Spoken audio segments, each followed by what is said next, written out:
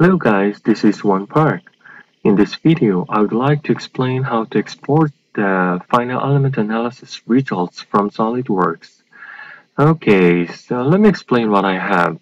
Here, this is a circular mirror that has a spherical surface.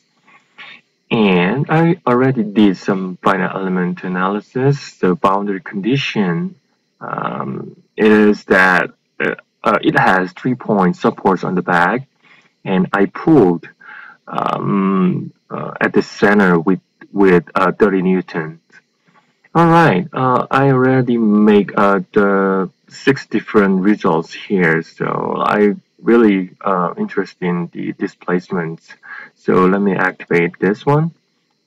Oh, already activated, and then right click on this node, and then here there is list selected.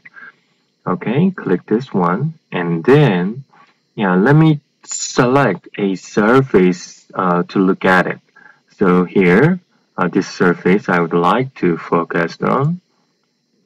Once click it, so you can see the phase 1 is activated now in this result section. So click update button, and then it generates all the nodes information and the UX values. The first column shows node information, node number, and the second value shows UX, and rest of 3 columns indicates the location of each node. Okay, and then go down to here,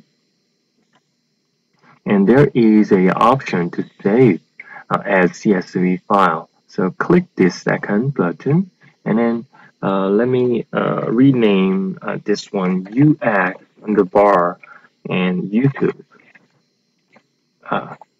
YouTube. Okay, and save it. Okay, now let me go to the folder here. So this is what I saved. So let me double click it. So this is the CSV file, which can be read by the Microsoft Excel. So here's the file. Okay, so all the nodes, and so how many? This is around 2000. Okay, so this is it. Okay, thank you for watching. Bye bye.